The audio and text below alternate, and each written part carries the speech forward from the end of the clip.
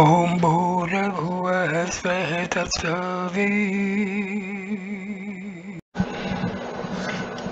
ॐ भूर्भुवः स्वः तत्सवितुर्वरेण्यं भर्गो देवस्य धीमहि धियो यो नः प्रचोदयात् ॐ शान्ति शान्ति शान्तिः. Namaskar, my dear friend. In this video I am going to give in detail how to do self-inquiry. This explanation and description is based on the teachings of Sadhu Om's book on self-inquiry. Sri Sadhu Om's book on self-inquiry is usually regarded as the definitive instruction manual for that practice. He was Sri Ramana Maharshi's direct disciple and Murgunar's literary executor.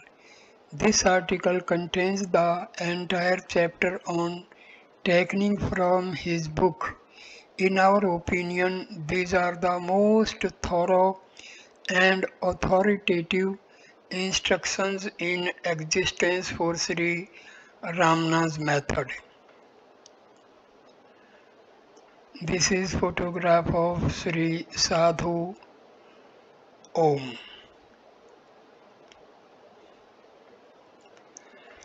At the young age of 16, when he was not even aware of the fact, this is the sadhana of self-inquiry that directly bestows the experience of Brahma.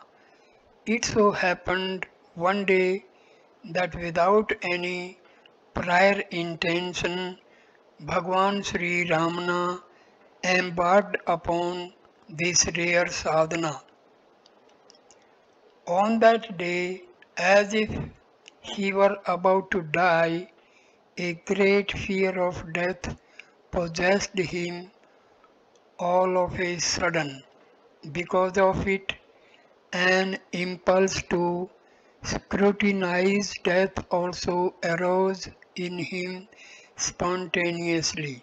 He was not perturbed to see the fast approaching death, nor did he feel inclined to inform others about it.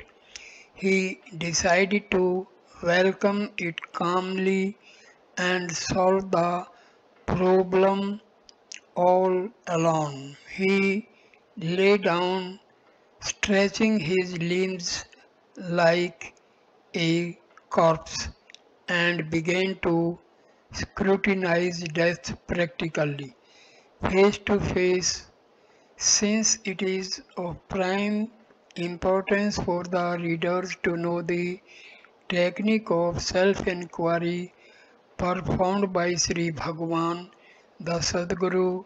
Let us see it here in the very words in which he later narrated his experience.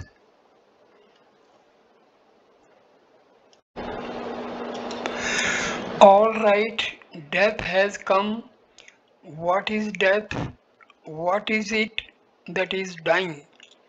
It is this body that is dying. Let it die.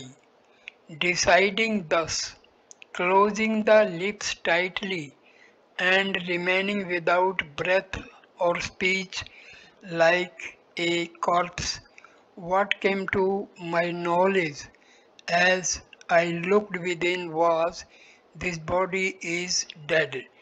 Now it will be taken to the cremation ground and burnt. It will become ashes, all right. But with the destruction of this body, am I also destroyed? Am I really this body? although this body is lying as a speechless and breathless corpse, undoubtedly I am existing, untouched by this death. My experience is shining clearly and unobstructed. So, this perishable body is not I. I am verily the immortal I, self. Of all things, I alone am the reality. This body is subject to death, but I, who transcend the body, am eternally living. Even the death came to the body was unable to touch me. Thus it dawned directly, and along with it the fear of death that had come at first also vanished, never to appear again. All this was experienced in a split second as direct knowledge, pratyaksham, and not as mere reasoning thoughts. From that time onwards, the consciousness, chit, of my existence, Sat, transcending the body has ever continued to remain the same. Thus Sri Ramana narrated. Although Sri Bhagwan later explained all this to us in so many words, he emphasized that all important fact, all this took place within a second as a direct experience without the action of mind and speech. On account of this fear of death, the concentration of Sri Bhagwan was fixed and deeply immersed in self-attention in order to find out what is my existence, what is it that dies. Thus it is proved by what Sri Bhagwan himself did that, as we have been explaining all along, only such a firm fixing of our attention of self is self-enquiry, Atma Vichara. He has confirmed the same idea in the work Who Am I, where he says, always keeping the mind, the attention fixed in self, in the feeling I alone is called self-enquiry. Remaining firmly in self-abidance without giving even the least room to the rising of any thought other than the thought of self, that is, without giving even the least attention to any second or third person, but only to self, is surrendering oneself to God, which alone is called Prabhakti, the supreme devotion. When Sri Bhagwan was asked what is the means and technique to hold constantly on to the I consciousness, he revealed in his works the technique of self-enquiry which, as explained above, he had undertaken in his early age, but in a more detailed manner as follows. The enquiry, who am I? The path of knowledge or Jnana Marga, and self-surrender. The path of love or bhakti marga are the two great royal paths found out by Bhagavan Sri Ramana from his own experience and taught by him for the salvation of humanity. In this book, The Path of Sri Ramana Part 1, The Path of Pure Non-Dual Knowledge, the Enquiry, Who Am I alone is dealt with, while in Chapter 2 of The Path of Sri Ramana Part 2, a full exposition of the nature of this supreme devotion, Parabhakti, is given. Self Atma is that which is self signing in the form I am that I am. One should not imagine to be anything such as this or that, light or sound. Imagining or thinking thus itself bondage. Since self is the consciousness which is neither light nor darkness, let it not be imagined as a light of any kind, that though itself would be a bondage. The annihilation of the ego, the primal thought, alone is liberation, mukti. All the three bodies consisting of the five seats are contained in the feeling I am the body. Therefore, if by the enquiry who is this I, that is by self-attention, the identification with attachment to the gross body alone is removed, the identification with the other two bodies will automatically cease to exist, as it is only by clinging to this that the identifications with the subtle and causal bodies live. There is no need to annihilate these identifications separately. How to inquire?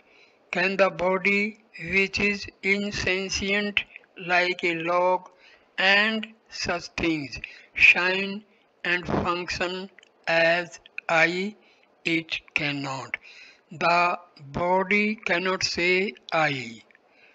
This is from Ulladu Narpadu, verse 23.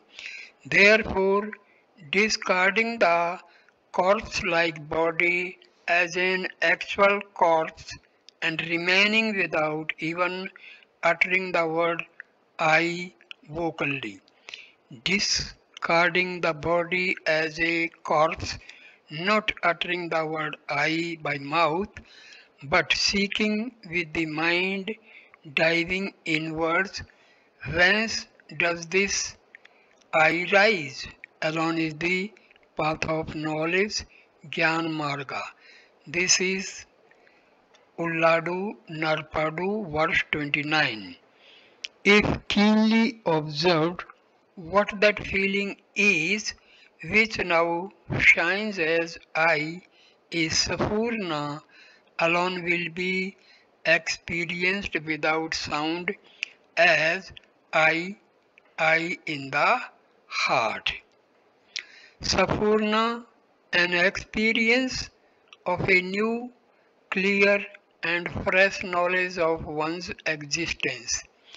When the mind reaches the heart by inquiring within who am I, he, I, the ego, falling down abashed, the one, the reality appears spontaneously as I, I, I am that I am.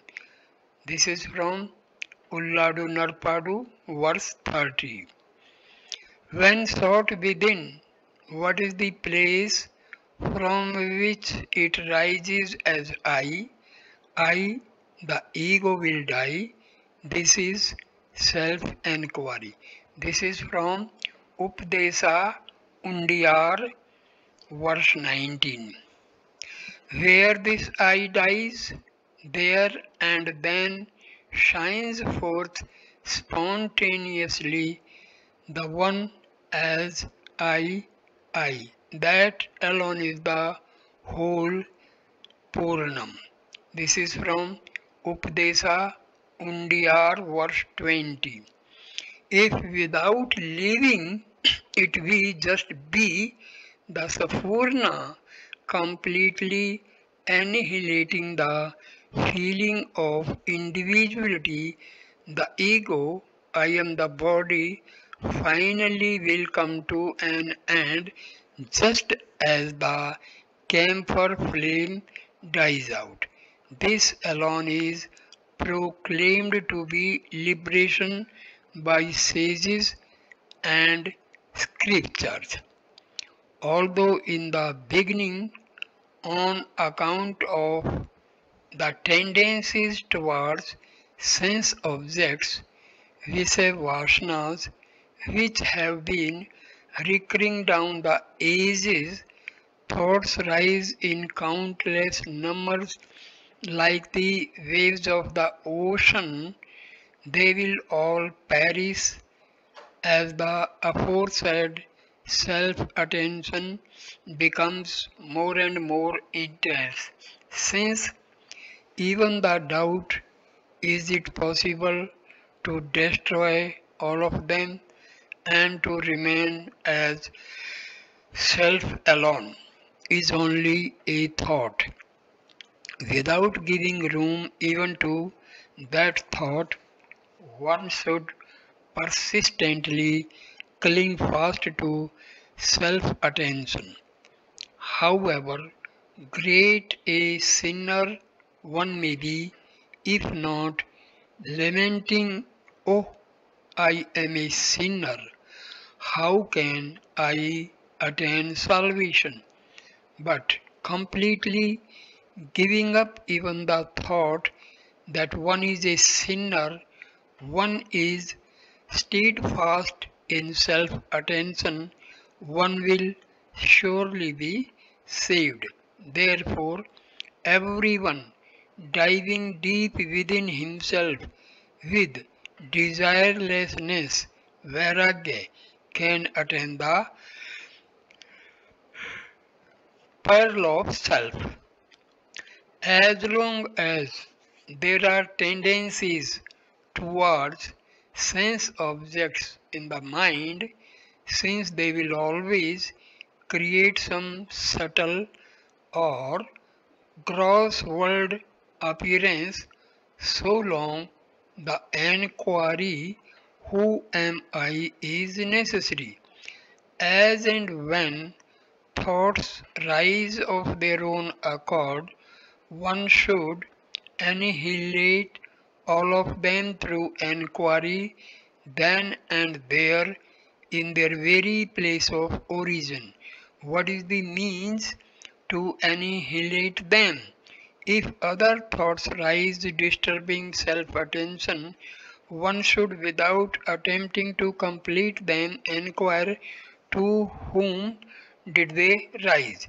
It will then be known to me immediately if we observe who is this I that thinks, the mind, our power of attention, which was hitherto engaged in thinking of second and third persons, will turn back to its source, self.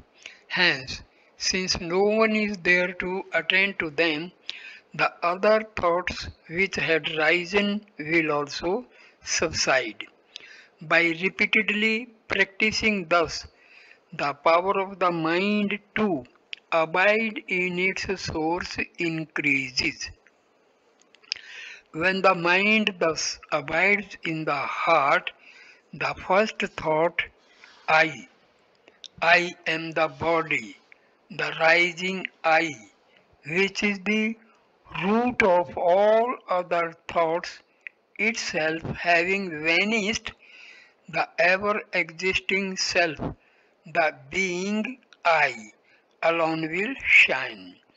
The place or state where even the slightest trace of thought I am this, that, the body, Brahma, and so on does not exist. Alone is self. That alone is called silence monam. After coming to know that the final decision of all the scriptures, shastras, is that such destruction of the mind alone is liberation, mukti. To read scriptures unlimitedly is fruitless. In order to destroy the mind, it is necessary to inquire who one is. Then how, instead of inquiring thus within oneself, to inquire and know who one is in scriptures. For Rama to know himself to be Rama is a mirror necessary. That is to say, for one to know oneself through self-attention to be I am are scriptures necessary.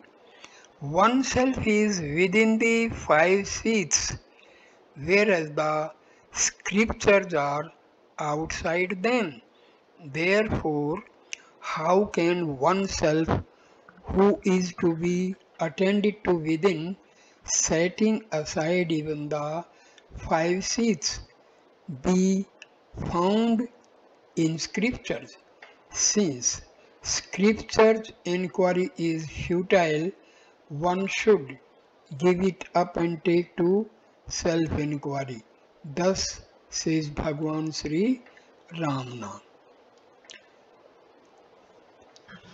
Refer to the first chapter of Vichara Sangraha and to the whole of Who Am I, from which the above 6 paragraphs are paraphrased.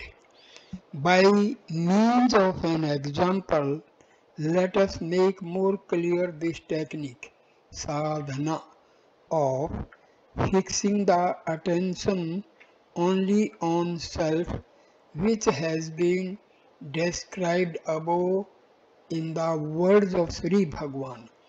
But from the very outset, it must be conceded that since the nature of self is unique and beyond comparison, it cannot be explained fully and accurately by anyone through any example whatsoever. Though most of the examples which have been given in accordance with the intellectual development of the people and the different circumstances of their times may be appropriate to great extent, these insentient jada examples can never fully explain self. The sentient chit, the example of a cinema projector often pointed out by Sri Bhagwan, and the following example of a reflected ray of the sun from a mirror given solely with the view that they may remove many doubts of the readers and clearly their understanding. But one should not fall into the error of stretching the example too far, as did the blind man who concluded, "My child swallowed a crane when he was told milk is white." The story of the blind man. Once a man blind from birth, was informed that a son was born to him. While he was still rejoicing over the happy event, the very next day brought him the shocking news of his child's death. With grief, he asked, "How did my baby die?" "By drinking milk." "How is milk?" "Milk is white." "How is white?" "White is like the crane." "How is the crane?" Losing his patience, the messenger made the blind man feel his hand, which he bent like a crane and said, "The crane is like this." At once the blind man lamented, exclaiming, "Ah, no wonder my small child should die on taking such a big thing." A broken piece of mirror is lying on the ground in the open space in full sunshine. The sunlight that falls on that piece of mirror is reflected, and the reflected light enters a nearby dark room and falls on its inner wall. The ray from the mirror to the inside wall of the dark room is a reflected ray of the sun.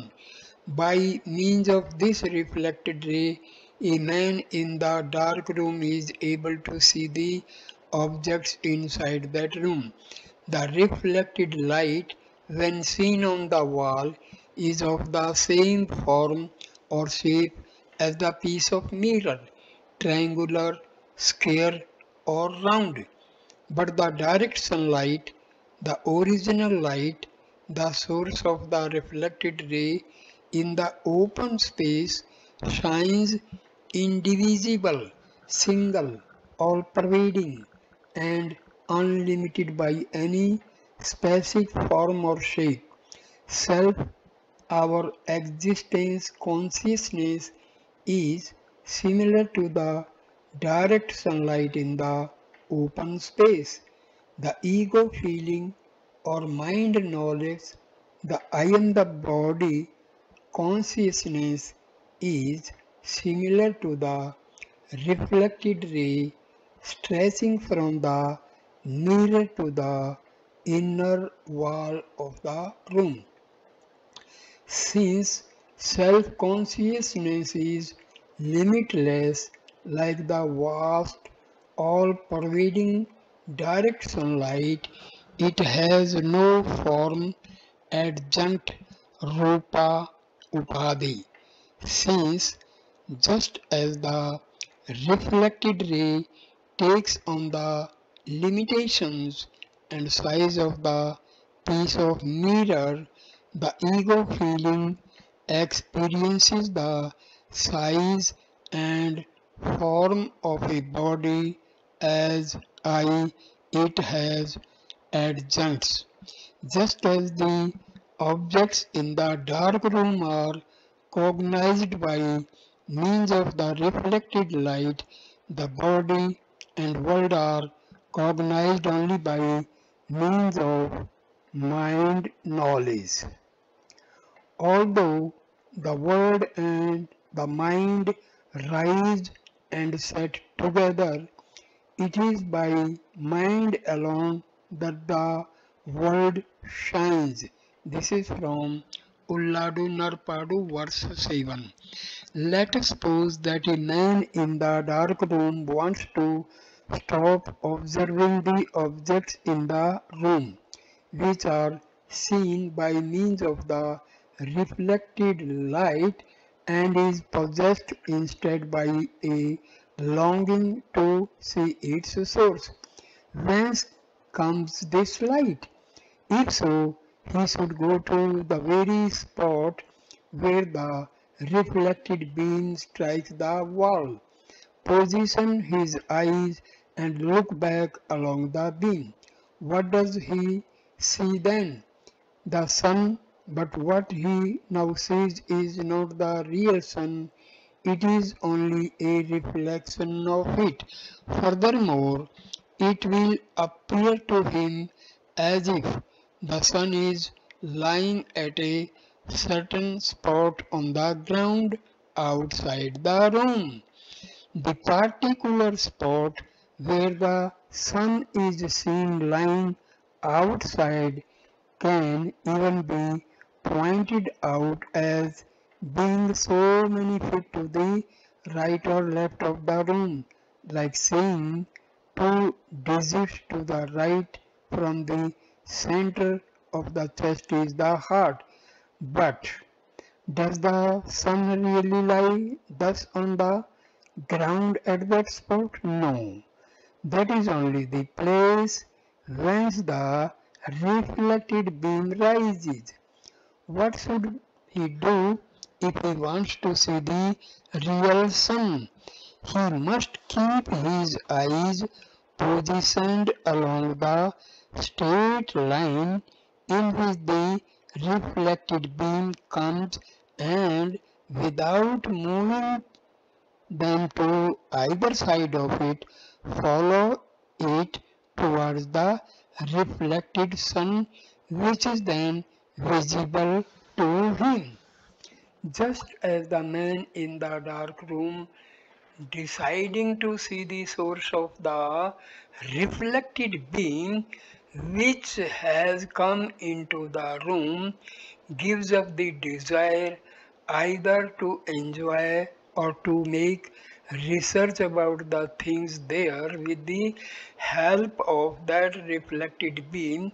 So a man who wants to know the real light self must give up all efforts towards enjoying or knowing about the various worlds which shines only by means of the mind light functioning through the five senses, since he cannot know self either if he is deluded by cognizing and desiring external objects like a worldly man, or if he is engaged in investigating them like our modern scientist.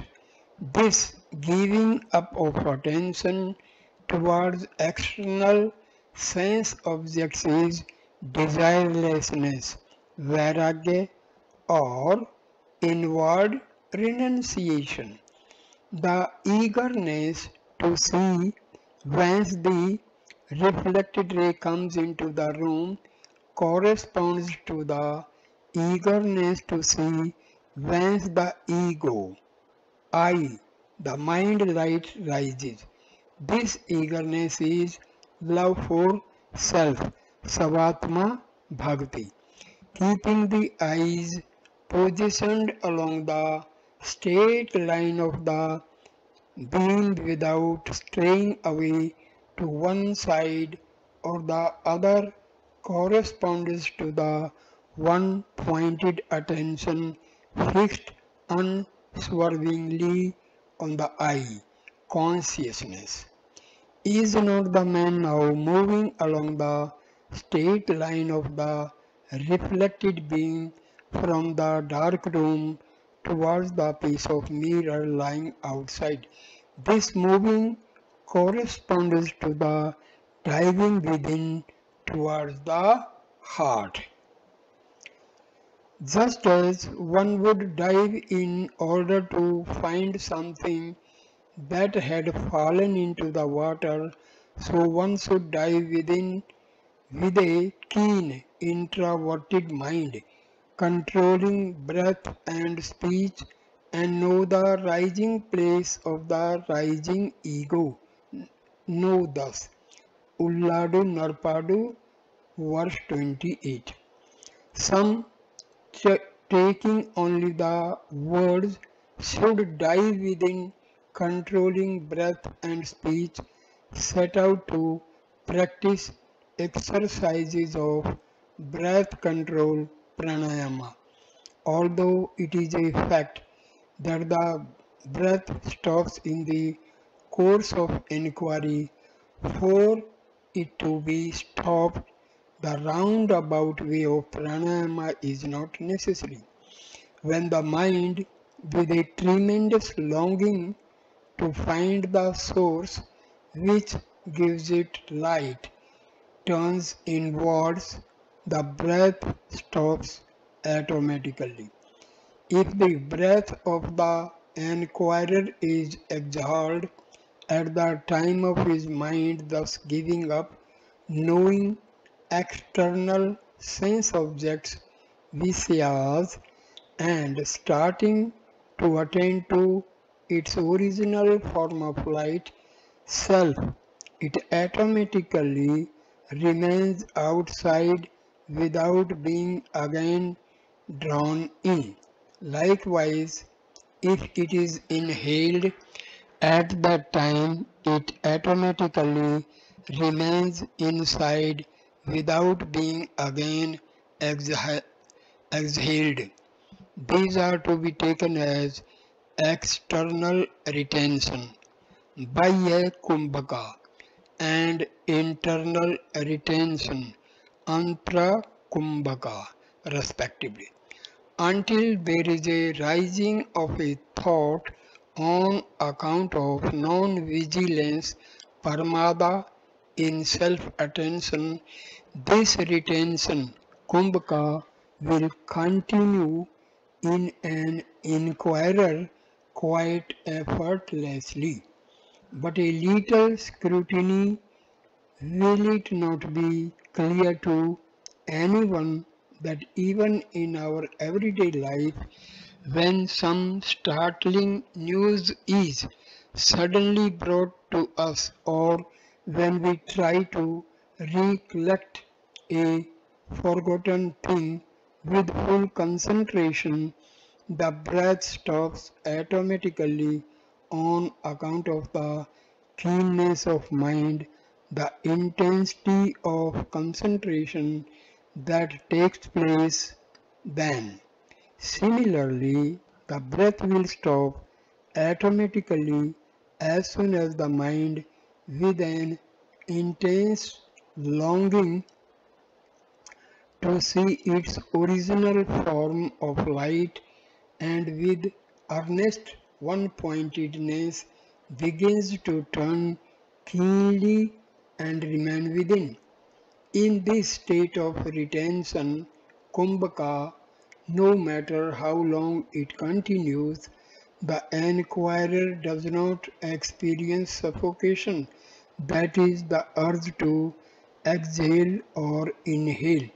But while practicing pranayama, if the units of time, matras of the retention are increased, one does experience suffocation.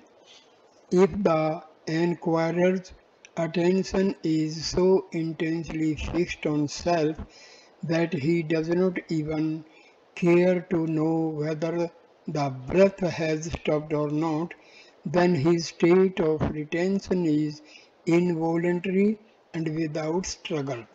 There are some aspirants, however, who try to know at that time whether or not the breath has stopped. This is wrong, for since the attention is thus focusing on the breath, self-attention will be lost and thereby various thoughts will shoot up and the flow of sadhana will be interrupted. That is why Sri Bhagwan advised control of breath and speech with a keen introverted mind. It would, it, it would be wise to understand this verse thus by adding with a keen mind Kurunda Matyal in all the three places. Control the breath with a keen mind, dive within with a keen mind, and know the rising place with a keen mind.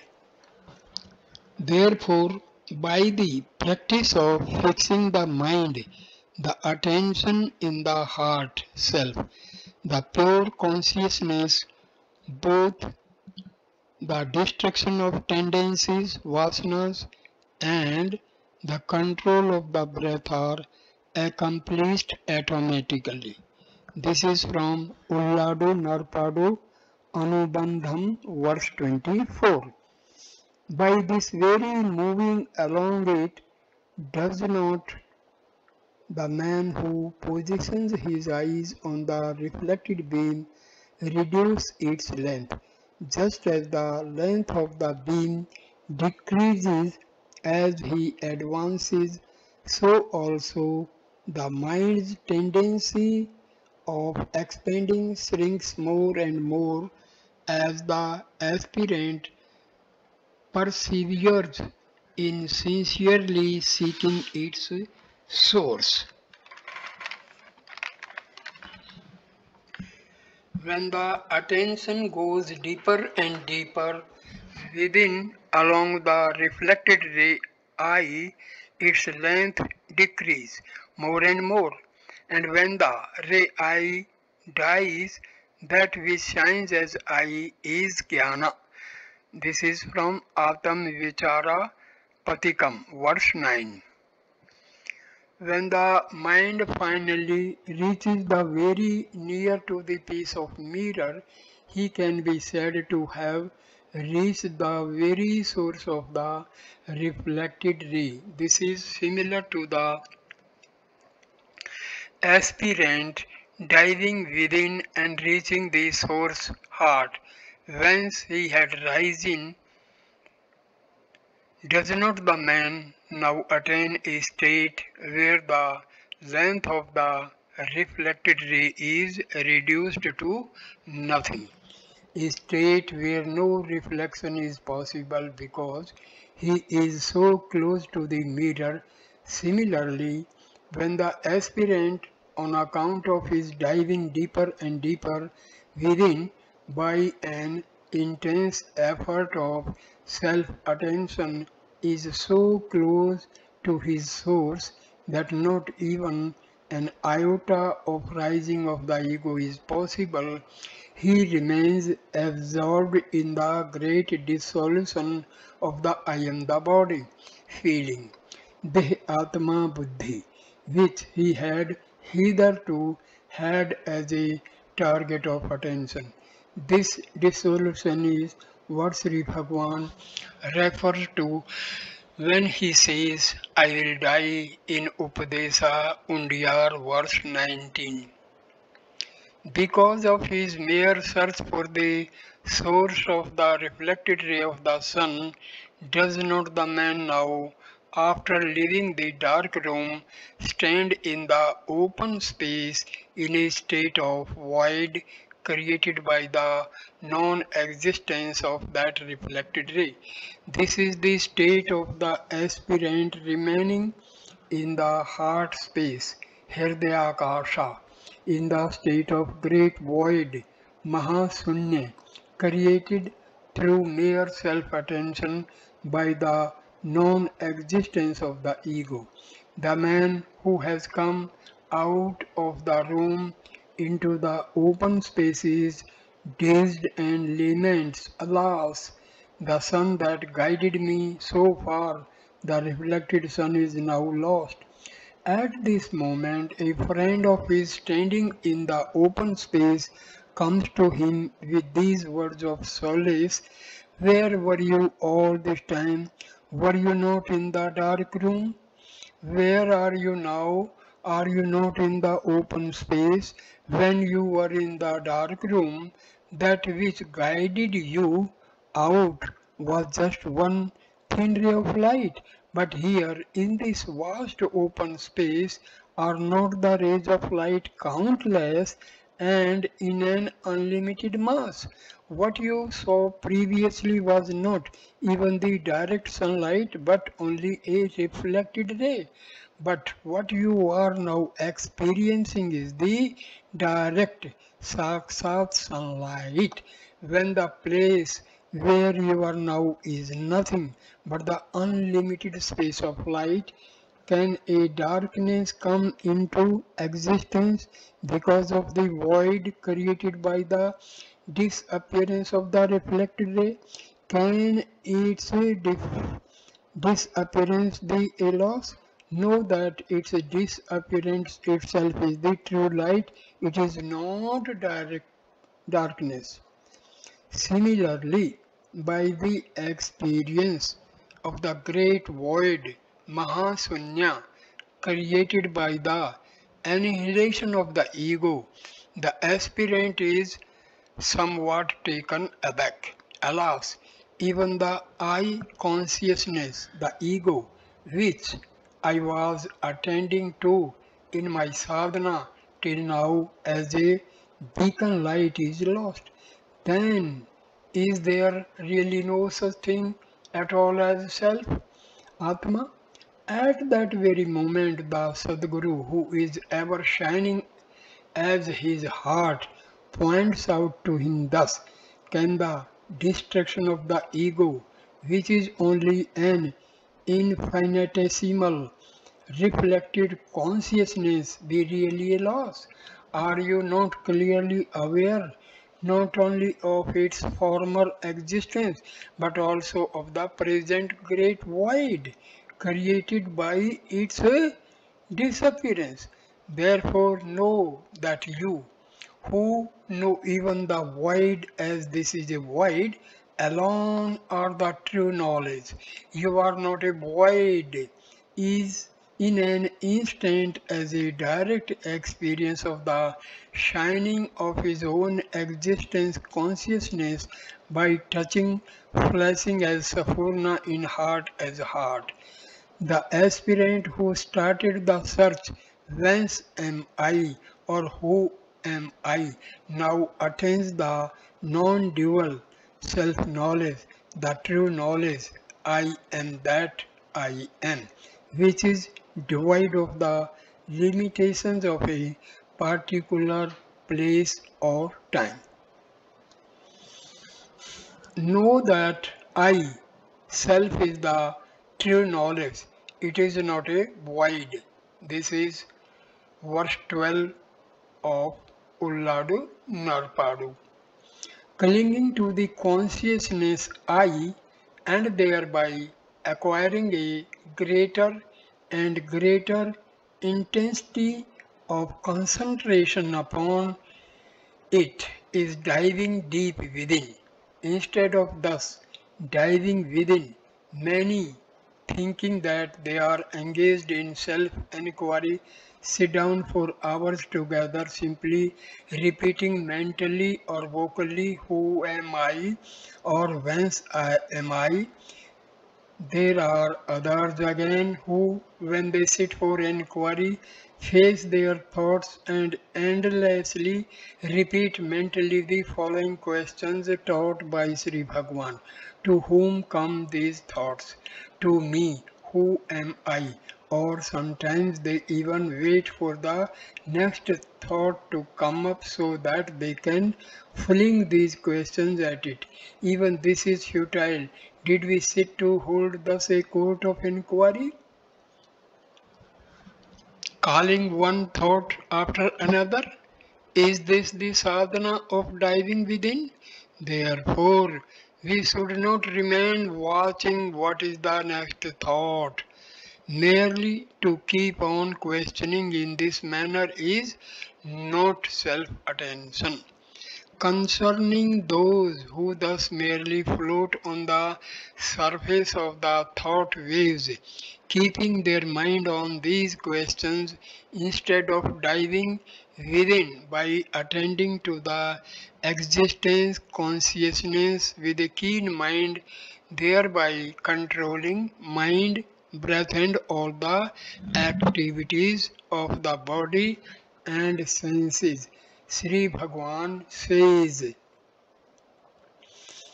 compare him who asks himself, who am I, and from which place am I, though he himself exists all the while as self, to a drunken man who prattles, who am I, and where am I? Ekatma Panchakam verse 2. And further he asks, how to attain that state wherein I does not rise, the state of egolessness, the great void or Mahasunya, unless instead of floating like this, we seek the place whence I rises, and unless we attain that egolessness, say how to abide in the state of self, where we are that Soham. This is verse number 27 of Ulladu Narpadu. Therefore, all that we are to practice is to be still. Summa Irupadu with the remembrance of the feeling I. It is only when there is a slackness of vigilance during self-attention that thoughts which are an indication of it will rise. In other words, if thoughts rise, it means that our self-attention is lost. It is only as a contrivance to win back self-attention from thought attention that Sri Bhagwan advised us to ask, to whom do these thoughts appear? Since the answer to me is only a dative form of I, it will easily remind us of the nominative form, the feeling I. However, if we question who thinks these thoughts, since the nominative form, the feeling I, is obtained as an answer, will not self-attention, which has been lost unnoticed, be regained directly? This regaining of self-attention is actually being self, that is, remaining or abiding as self. Such being alone is the correct sadhana. Sadhana is not doing but being.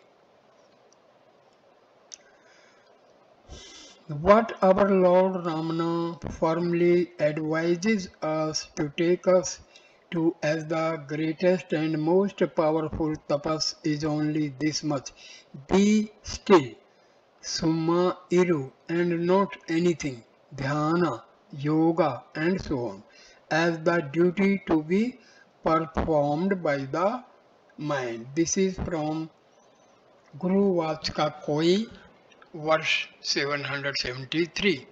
Some complain when the very rising of the ego from sleep is so surreptitious as to elude our notice, how can we see whence it rises? It seems to be impossible. That is true, because the mind's efforts of attention is absent in sleep, since the mind itself is not at all there. As ordinary people are not acquainted with the knowledge of their being, but only with the knowledge of their doing, that is the knowledge of their making. Efforts for such people, it is possible to know from sleep the rising of the ego from there.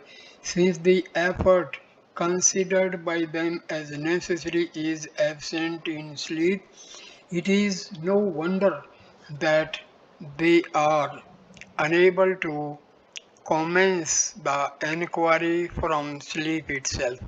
But since the whole of the waking state is a mere sportive play of the ego, and since the effort of the mind here is under the experience of everyone, at least in the waking state one can turn and attend to the pseudo I shining in the form I am so and so. Turning inwards, daily see thyself with an introverted look, and it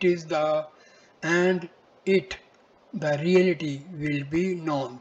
Thus didst thou tell me, O my Arunachala. Sri Arunachala Aksara Manamalai, verse 44. The enquiry begins only during the leisure hours of the waking state when one sits for practice. Just as a thing comes to our memory when its name is thought of, does not the first person feeling come to everyone's memory as soon as the name pronoun I is thought of? Although this first person feeling is only the ego, the pseudo I consciousness, it does not matter. Having our attention withdrawn from second and third persons and clinging to the first person, that alone is sadhana. As soon as the attention turns towards the first person feeling, not only do other thoughts disappear, but also the first thought, the rising and expanding pseudo I consciousness itself begins contracting.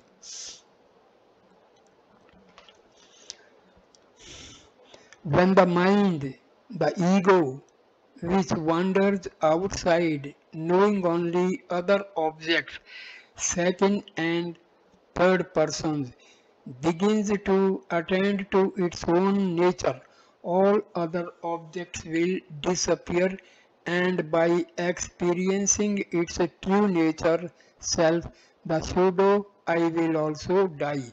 This is verse number 193 from Guru Vachkai Koi. If the fickle mind turns towards the first person, the first person, the ego will become non-existent, and that which really exists will then shine forth. Attending to the first person is equal to committing suicide. This is from Atma Vichara Patikam, verse 7. This is the great revelation made by Bhagwan Sri Ramana and bestowed by him as a priceless boon upon the world of spiritual aspirants in order to bring Vedanta easily under practical experience.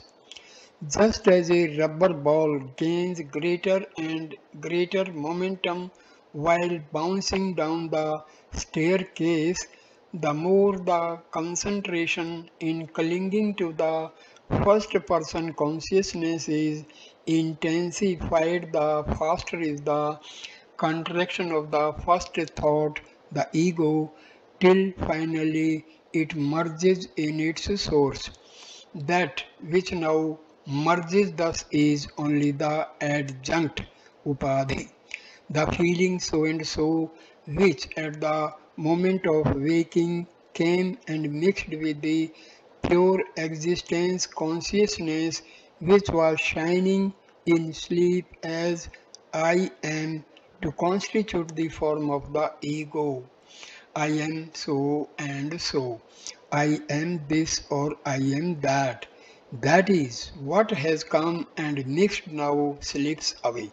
All that an aspirant can experience in the beginning of his practice is only the slipping away, subsidence of the ego. Since the aspirant tracks down the ego from the waking state where it is in full play, in the beginning it is possible for him to cognize only its removal, but to cognize its rising, how it rises and holds on to I am from sleep will be more difficult for him at this stage.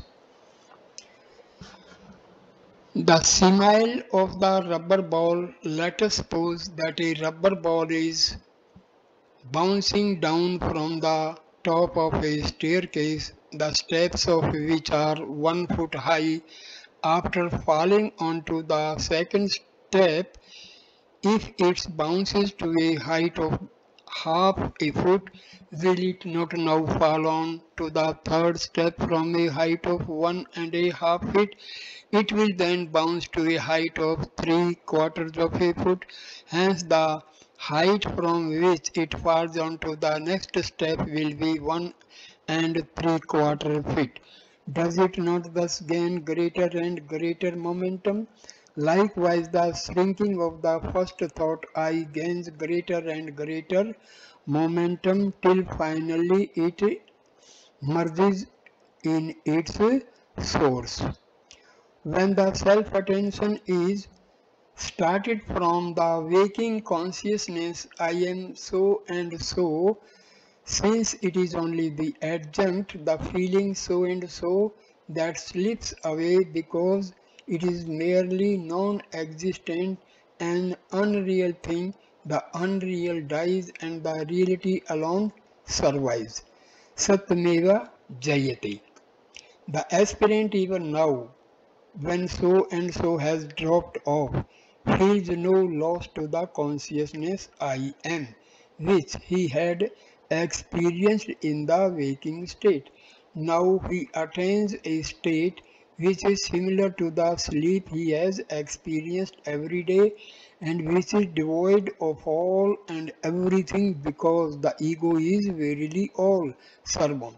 Since the whole universe, which is nothing but thoughts, is an expansion of the ego.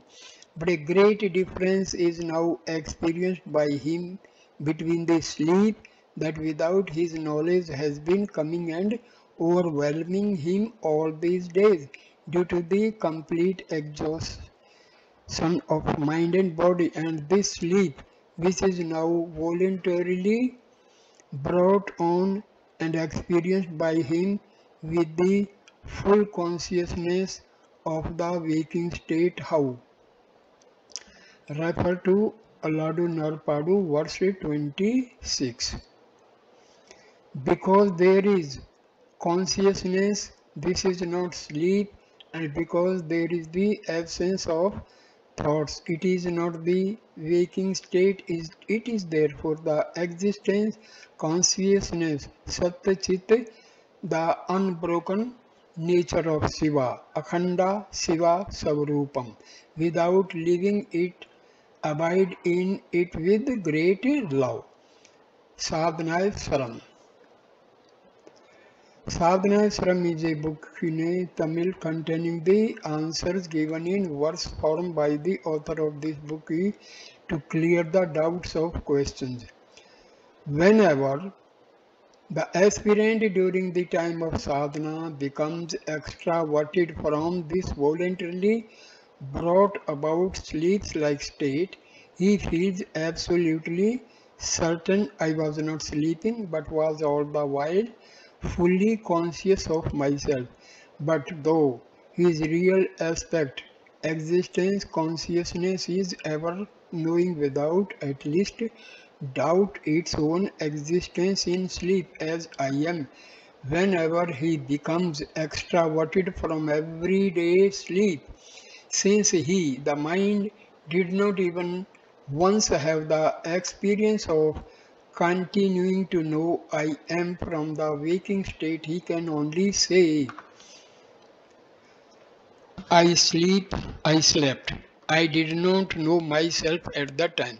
The truth is this, since the state of the self-existence, devoid of the adjunct so and so, is traced out and caught hold of it in the voluntarily brought about sleep with the full consciousness, prajna, continuing from the waking state.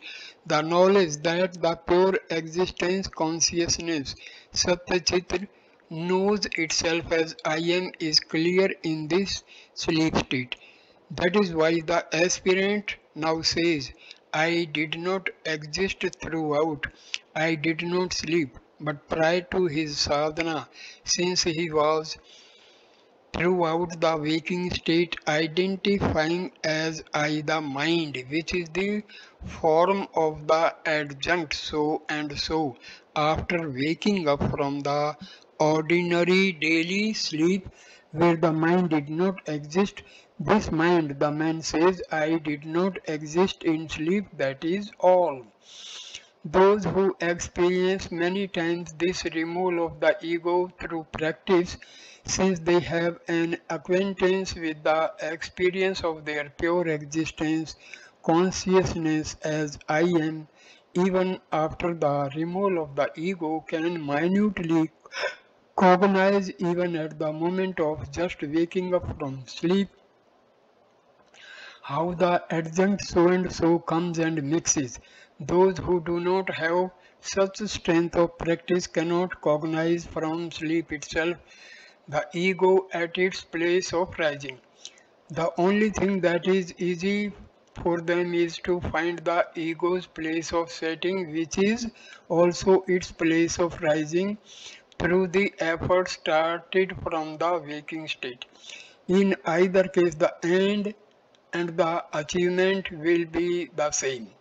When the attention is focused deeper and deeper within towards the feeling I am, and when the ego thereby shrinks more and more into nothingness, our power of attention becomes subtler than the subtlest atom and thereby grows sharper and brighter. Hence the strength of abidance, nishtha bala, will now be achieved to remain balanced between two states, that is, in a state after the end of sleep and before waking up.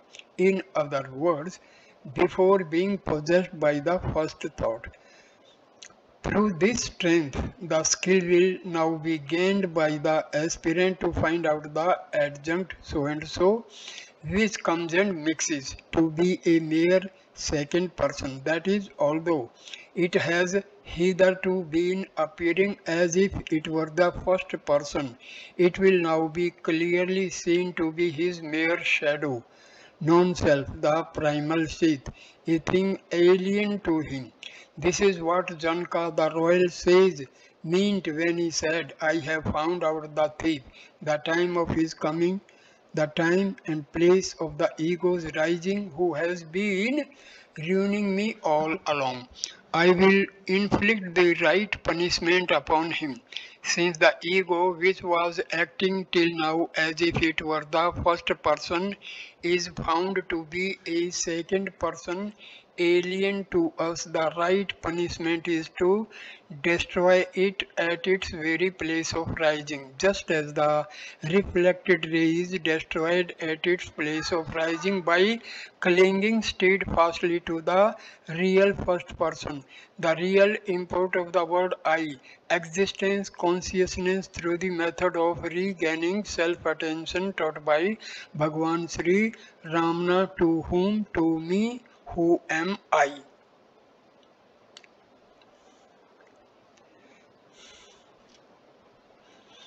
As you practice more and more abiding in this existence consciousness, that is, remaining in the state between sleep and waking, the ordinary sleep which had previously been taking possession of you will melt away, and the waking which was full of sense knowledges, Visayas will not creep in again. Therefore, repeatedly and untiringly abide in it. This is from Sadhanae Saram.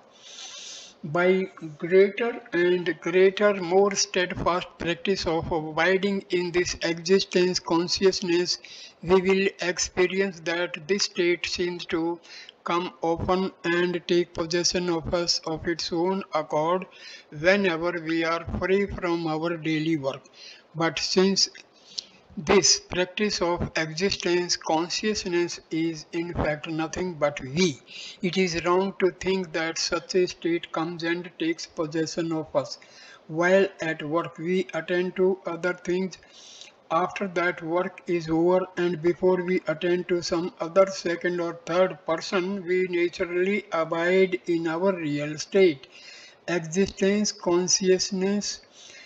Though this happens to one and all every day, it is only to those who have the experience of self-consciousness through the aforesaid practice that the state of self-abidance will be clearly discerned after living one second person through thought and before catching another one, that is between two thoughts.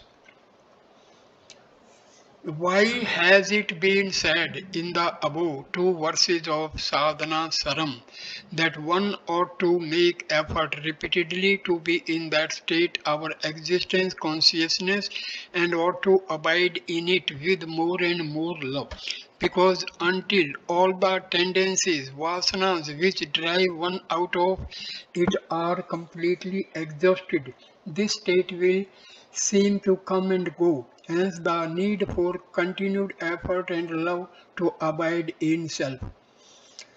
Even though this practice, our state of existence, consciousness is experienced always as inescapable, natural, then there will be no harm even if waking, dream and sleep pass across.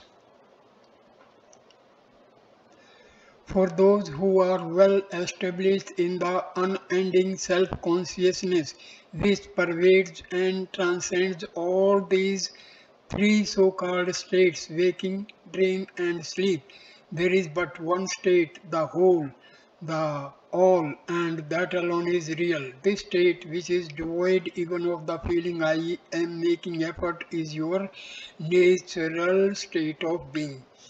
I conclude this video at this stage.